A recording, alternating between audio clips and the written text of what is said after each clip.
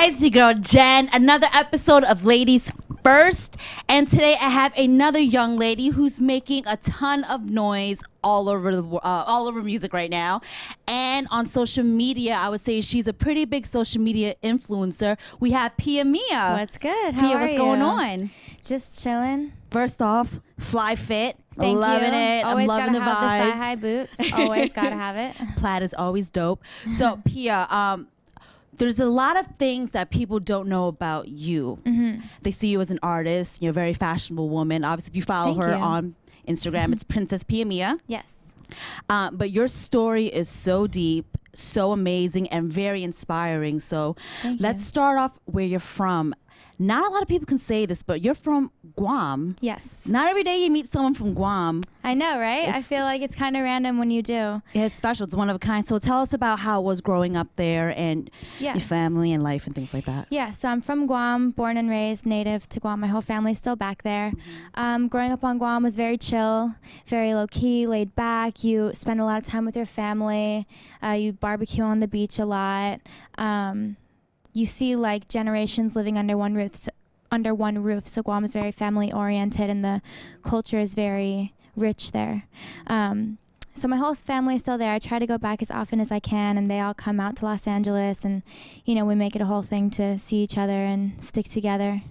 But coming from Guam, I think, is really special. It gives me a different perspective, I think, on the music industry and just on, you know, being able to live out my dreams. Because you're legitimately an island girl. You know, it's really, it's very cultured and it's very traditional. Is that right? Yes.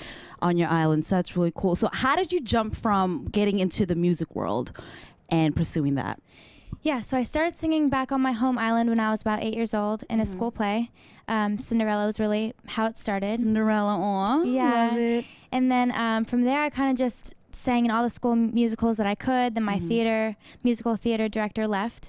So then I started singing for Japanese weddings. Oh, really? Because the industry, the industry on Guam is tourism. So the Japanese come there to, we have these beautiful glass chapels right on the beach. So they come there to get married. So I started doing that. I sang for government events, basically everywhere I could. And then when I was about 13 or 14, my parents let me come out to the States. And I was supposed to stay in Los Angeles for 3 months, but everything kind of just kept coming together, and I've been there about 4 or 5 years now.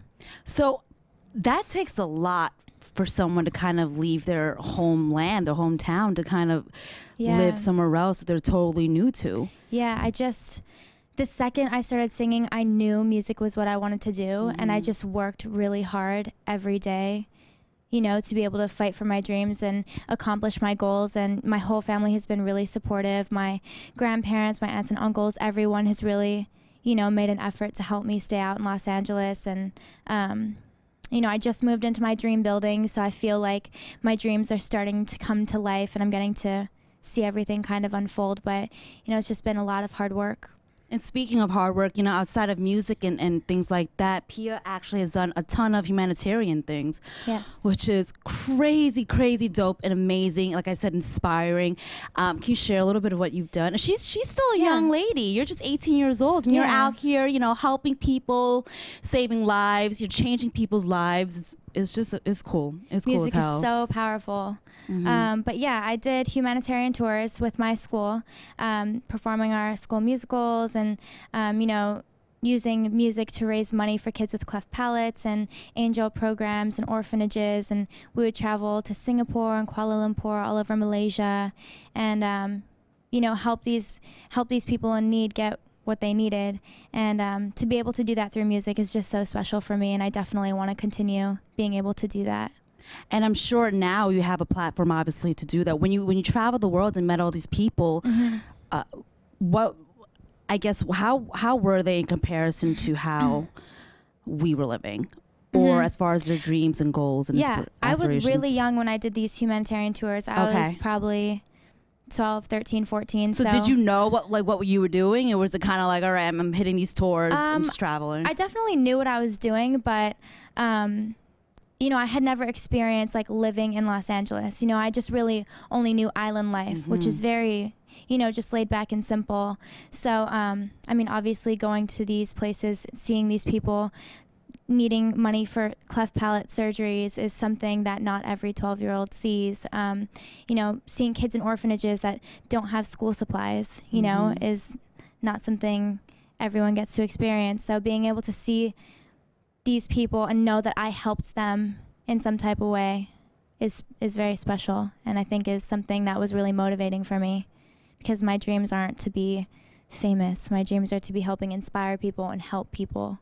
See, this is why I have her on Ladies First. This is exactly what Ladies First is all about. Motivating, inspiring. I love it. Yes. So let's talk about you going to LA. Now, when you entered the city of LA, what was your first reaction? Because I don't know if they have buildings, I mean, skyscrapers like that out in Guam, but I'm sure it was a total 360. Coming to LA to be in the music industry, that was a whole different world for me. I had no idea how to even get into music or how to go about pursuing this, but you know, it really was fate. It kind of started off, I walked into a cafe. That's really how I got my first production deal, is just randomly one of the producers, Babyface's producer's wives was there, asked me if I was a singer. Long story short, ended up signing to him for a year. Okay. So that's really where I learned the ropes of how to record, how to make a song, learned that kind of stuff. And then, you know, met some friends along the way, started working with them through music after that contract ended. And then Sophia Amoruso, the owner of Nasty Gal, kind of picked me up to model for her brand, and that helped me get exposure. And through that, I met one of my first managers. His name is Nima, and he manages Knick Knack, who's a huge producer. Okay. And you know, he kind of put us in the studio together. He introduced me to this guy named Boo, who my label and his label partnered to form Wolfpack. Okay. So Boo has been, you know, a big mentor for me and has really taught me a lot about the music industry. And you know, from there, I kind of worked on music, made some insane songs, got signed off those records, and here I am, made my own label, signed to Interscope, putting out my first single with Chris Brown and Tyga. It's just kind of a whirlwind. Doing a lot at such a young age, which is dope. So the Wolfpack, talk to me about that. What is the Wolfpack? How do you be a part of the Wolfpack and all that? The Wolfpack was kind of created during a session where we made a song about wolves and the Wolfpack. And that was with Knick Knack and Mark Griffin. We created this song, and so from there we kind of started calling ourselves, oh yeah, we're the Wolfpack, and then started putting it on Twitter, and then the fans kind of became part of the Wolfpack, and then I made this label called Wolfpack Entertainment. And so Wolfpack is kind of the movement, it's the family. I feel like it's kind of the vibe of my music. Like when people are like, oh, what do you do? I'm just like, yeah, I do Wolfpack music. But it's kind of everything, you know? It's just the family, the movement. Yeah. And you guys are obviously moved now. I mean, you signed with Interscope. That's really crazy. Yes. Another crazy story is you actually, it was all over social media. There was this video of you singing in front of Drake and Kanye West. What balls does someone have to do that, singing in front of these two superstars? What was your feelings like doing that? Were you kind of like, I'm just going to do this and kill it, or? Well, I was nervous. I mean, I'm sure you were. Yeah, Kanye kind of had started the whole thing and was like, yo, Drake, this is Pia Mia. She's an amazing singer. She has such great style. And then was like, Pia, sing for Drake. So I was obviously nervous, but you know, getting to sing back Drake his own song that I totally changed was a little awkward. And just let him know what song he sang. I sang the Going Home cover that I did. It was cool though, like being able to hear Drake and Kanye both say that they think I'm very talented is also like crazy. That's a big cosign right there. Yeah, but it was cool. Any chances of a collaboration with these two? Hopefully one day. Hopefully one day. Hopefully one day, yeah, that'd be great. And I don't know if you guys see, hope maybe we can post it up with this video, but that's how I was actually put on to you. I saw that. I was like, oh, shit, this girl can blow. Oh, thank you. Like, she can really sing. And that's another thing, you guys. Pia isn't just a regular old female artist out here in these streets. You know what I'm saying? She really has a voice. And I just want to let you know that, because there's a lot of women out there obviously trying to be artists and stuff. So speaking of that, how do you feel like you stand out from all the rest that's out there in the market right now? How do I feel like I stand out? Yeah, because there's a lot of young women trying to do what you're doing. Yeah. Well, for one thing, since I'm from an island, I always want to keep that kind of vibe in my music. Nothing too in your face, but I always like to have a hint of the island flavor. I think how I also stand out is I'm just very involved. My music is exactly who I am. The experiences that I talk about are from my life. I'm involved in the production side. I'm very, like, what you see is really who I am. I love fashion. I used to be really shy, so the way that I got comfortable expressing myself was through fashion and through music. So I feel like even now, talking doesn't really get across how I'm feeling or what I'm trying to say. I feel like in my music and in my fashion is where you can really see who I am. I would say too, yeah, besides the music thing, it's also your fashion. You're definitely a fashionista for sure. And a lot of girls love you for that. You and your good friend Kylie Jenner too. You both are the core young women right now, I think, in the fashion game that is killing it. Oh, thank you. So how long does it take you to put an outfit together? You know what I mean? How long does it take you to shop? And what are your favorite pieces right now in trends? Some of my favorite pieces, I just got this new grill. It's rose gold with diamonds. Can we zoom in on that? Is it possible? Show that grill off. Blinging, popping. Does that hurt putting it in? No, it feels like a retainer, like in your mouth. Like once you start wearing it, you don't really realize that it's there anymore. Fly. But I'm obsessed with my grill. Obviously, my bandana is something I always have on, and these thigh-high boots. I have them in black also. Everyone's like, stop wearing those. But I'm like, yo, I'm obsessed with it. And this is kind of what I do. I just wear things until I'm so over it that I just can't take it anymore. And what kind of inspirations, who do you draw your inspirations from as far as style and stuff? Yeah, so growing up on Guam, there weren't too many places to shop. So I always just had to be kind of creative and use my imagination for fashion. Really? So I would just take clothes from like my dad's closet or my sister or my mom and kind of try to tailor their clothes to be my style. Really? Mix it up like that. So I usually just like use my imagination, or I just go to Tumblr. Tumblr is a great place to see fashion. There's so many different vibes you can find on there. Has it ever crossed your mind to start your own fashion line, or just to start small, maybe with, like you said, accessories? Or I've kind of started my line. It's called Leah. Oh, okay, so there is a line. Okay. Yeah, it's just in the works. It's very new. I'm still trying to decide exactly what direction I want to go with it, and how mainstream I want it to go. It's still in the works, but definitely a fashion line is going to be a big part of, I think, my career. There's so much that she's doing, you guys. I'm just interested in a lot of things. No, and that's great.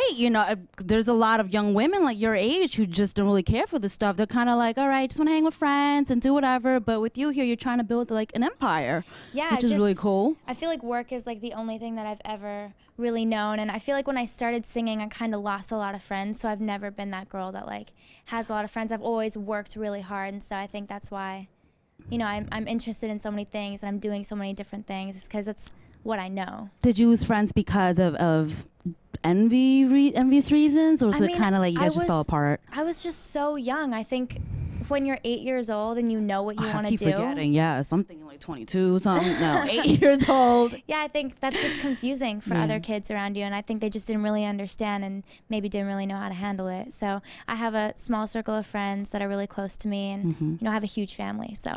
So your music, how would you explain your sound to people who've never heard you before? What is like the Pia Mia record? Yeah, I would explain my sound as rhythmic pop. Okay. I like to go out of the box with my music, though. I don't like to stick in one genre. So if I had to, that's what I would say. But I like slow ballads that really display vocals, and then I like super poppy records, and I like really urban records, and then I like a balance of kind of the pop urban vibe, which would be like the more rhythmic sound. So personally, I kind of like to go everywhere with my music. Do It Again, obviously, is a pop rhythmic summer song that has a little bit of an island flair to it. But I mean, I kind of go everywhere. I kind of go all over the place. Hey, well, speaking of that, who are some of your musical influences, women in particular, that you just looked up to and kind of try to emulate? Yeah, women in particular. So again, on Guam, you don't get very many artists that come to perform live. So when I became interested in music, I started studying on YouTube. I'd watch Celine A lot of Dion YouTube. and Beyonce and Michael Jackson, and you know, Celine in particular is someone who I really look up to. I love all of her music. I think she's so strong. She doesn't even have to say anything, like just the way her eyes Yeah, and she look does at that you, thing. like you It's just have deep. yeah, you could just feel her passion, I think, even just like in her looks. But Celine is someone who is a huge influence for me, vocally, performance wise, just overall. Is there a possible chance we can get a taste of one of your favorite Selena songs? Yeah, sure. And sing for it? Yeah, down? I'm down. My Love is one of my favorite songs of hers. Okay. I could give you a little taste of that. Yes, let's do it. I'm just going to throw stuff at Pia right now and see what she can handle. Okay. Let me think of which part I want to sing. Sure. Okay. My love, we have seen it all. The endless confession, the rise and fall. As fragile as a child. But lately I'm sorry I can't hold a smile. I'm smiling. See my big smile on my face? It just That's makes a you little want to taste. smile. Oh, it's so I feel like I've totally shot my vocals from screaming so loud on the slingshot So today. Pia, yeah, said she went to Coney Island, shouts to Brooklyn, and went on the slingshot ride. It's Crazy. so scary. I like, in my mind before the ride went off, I was like, I'm not going to scream because I'm fully going to damage my vocals. And I screamed as hard as I ever had in my life, like the whole time. You can't help it because that is a crazy ride. It's Like, a lot of balls to do that. Even when the ride stopped and you're just like hanging up there and they got to bring you down, I'm like just That's screaming. the part. Yes, because people So forget that you scary. just don't go up and down. It's It's so like a scary. slow descend. Yeah. That's some scary stuff. Seriously. All right, Pia, can I throw a couple more songs at you? Is that Okay. cool? And so you say you did musicals. Yes. Name some musicals you've done. Some musicals I've done. Well, I started off with Cinderella. That's how I even got into music. So I've done Cinderella. I've done Les Miserables. I've done The Mikado. Okay. Let me think. What else did I do? I did a part, like we did parts of Wicked. Okay. You mentioned Little Mermaid, right? Yes, we did. And I'm a Little Disney Mermaid. geek. Ladies, I know you understand. Can you bless us with a little Ariel? Yeah. Are you gonna do it with me? No, I can't. I don't want to mess this up. Okay. Be out of tone. Out of tone, is that what you call it? Out of key? Out of key, off key. Yeah. My pitch will be off. Okay. The whole shebang and all those other phrases. Okay. I'll sing a little part. Okay. Look at this stuff, isn't it neat? Wouldn't you think my collection's complete? Wouldn't you think I'm the girl who has everything? I love the lip sync. I love the lip sync. I couldn't help it. And that's one of my favorite songs. Hello. And of course, the last one, I gotta say this because today is Michael Jackson's anniversary of his passing. While you're watching this, it would have been last week, but let's end this and wrap this up with a little MJ. You got Okay. anything in there? Yeah, I do. I could do Earth Song or I could do PYT. Well, you could do whatever you want, babe. Okay. Anything you want, but this is for the king. Okay. So we gotta rock it. You ready? Sure. Okay. Where did you come from, baby? And ooh, won't you take me there right away? Won't you, baby? Tenderoni, you've got to be. Spark my nature, sugar, fly with me. Now don't you know now is the perfect time? We can make it right, hit the city lights. Then tonight is the love and pain. We're gonna take it to the max.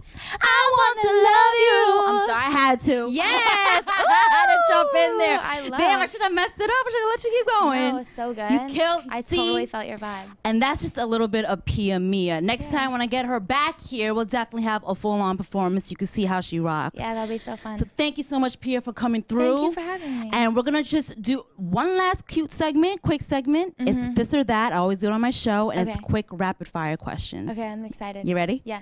Let's do it. All right, so Pia. Can you hear Pia? Mia? Pia, Yeah. Mia? Whatever works for you, girl. Okay, so Pia or Princess P. This is the part of the show we do this or that. It's rapid fire questions, kind of so our viewers can get to know you a little better. Cool. So 2 things are gonna pop up on the screen, okay? Yeah. So it's gonna be, I don't know, bandanas or plaid shirts, and you just gotta say each which one you like, Okay. bandanas or whatever. It's Got very it. simple, okay? Yeah. Are you ready? Let's do it. Relax on the islands of Guam or run the busy streets of LA. Ooh. Relax on the island of Guam. Get a feature from Beyonce or Rihanna. Ooh, that's a tough one. Girl, this is what this is Do I have about. to pick just one? Mm-hmm. Man. Maybe B, because I studied her so much. B? Yeah. Final answer? Beyonce. Beyonce. Okay. Aladdin or Cinderella? Cinderella. 1000%. Red Love or Mr. President? Ooh. They're both so real. Dang. I'm going to go with Red Love because it's so raw and just so emotional. Partying at a club or soaking up the vibes at a fiesta? Fiesta. All the way. For You Guam my all the whole way, life, baby. Fiesta. Pagua or coconut candy? Coconut candy. Cat and Pika or Caligwin? Ooh, I love Caligwin. Oh, Pecan and Pika's so good too. Okay, I'm Caligwin. Be the face of Dior or have the #1 song on the charts for 10 weeks? #1 song for 10 weeks. Yeah. A lot of people die for Dior, but no, this is your this or that. Let me stop. Okay. More romantic, candlelit dinner or riding on the back of a bike during sunset? Candlelit dinner. Nice. You're a romantic I'm girl. such a romantic. Me too. Bigger turn on, confidence or creativity? Both Stop it, I love it. Good. You gotta love someone who's creative, but confidence is so important too. Which one stands out the most? Confidence. Confidence. All right. Which wolf pack would you rather chill with? The Hangover Crew or Entourage? But the Hangover Crew is the wolf pack. Do you remember that in the Yes. movie? Well, that's why I mentioned that. Man. So here's my dilemma. So the Hangover Crew is the wolf pack, but then Entourage reminds me of a group of guy friends that I have. Exactly. All right, Entourage. Entourage? Yeah. Yeah. What's worse, forgetting lyrics during the Grammys or leaked fake nudes? Probably forgetting lyrics at the Grammys. That's pretty embarrassing for sure. Yeah. I feel like nudes, like, whatever. We all know what every body looks like, you know? It's nothing new, not like something new's gonna pop up, right? Yeah, I feel like. And finally, if you could only get singing advice from one person forever, would it be Mariah Carey or Celine Dion? Celine Dion. All the way. All the way. Didn't have to think about it twice. Good? Yes. I love this game. Thanks, Pia. See, I love it too. That's why we have you here. Thank Yeah. you so much for Thank stopping you. by. Can you let them know where you can find your music or all Yes. your stuff at? All my music is on iTunes. You could just look up Pia Mia. Make sure you all check out my first official single, Do It Again, featuring Chris Brown and Tyga. And the video will also be available on Vivo. And I'm on socials, Instagram and Twitter, Princess Pia Mia, Snapchat, Princess Pia Mia P. She's out here. Remember, it's ladies first.